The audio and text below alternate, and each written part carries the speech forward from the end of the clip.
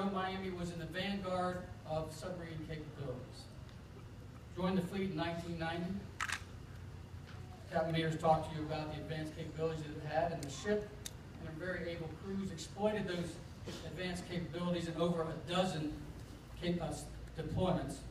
The North Atlantic, the Mediterranean, the Red Sea, the Adriatic Sea, and the Persian Gulf.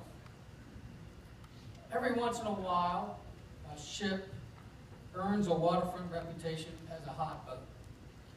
Miami earned that reputation early and kept it going. Let me give you just a couple examples from my own experience. And I did not serve on Miami.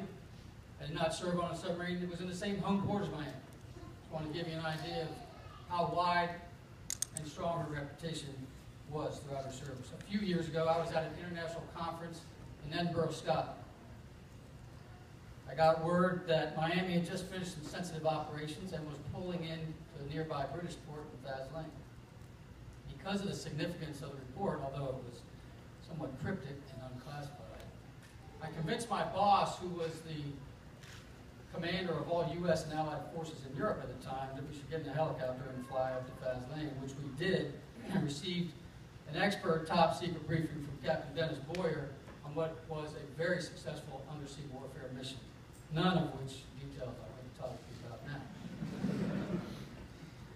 Almost a year later, about a year later, I found myself in Serbia, this time as part of a military delegation in downtown Belgrade.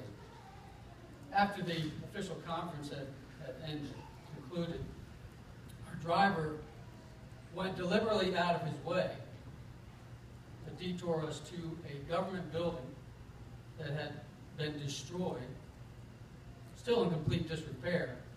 Turned around to me, put his finger kind of close to my chest, uncomfortably close, and said, "Submarine missile."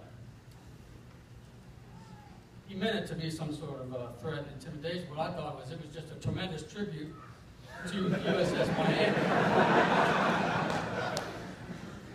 And I can neither confirm nor deny that Captain Jim Ransom is still regarded as a war criminal.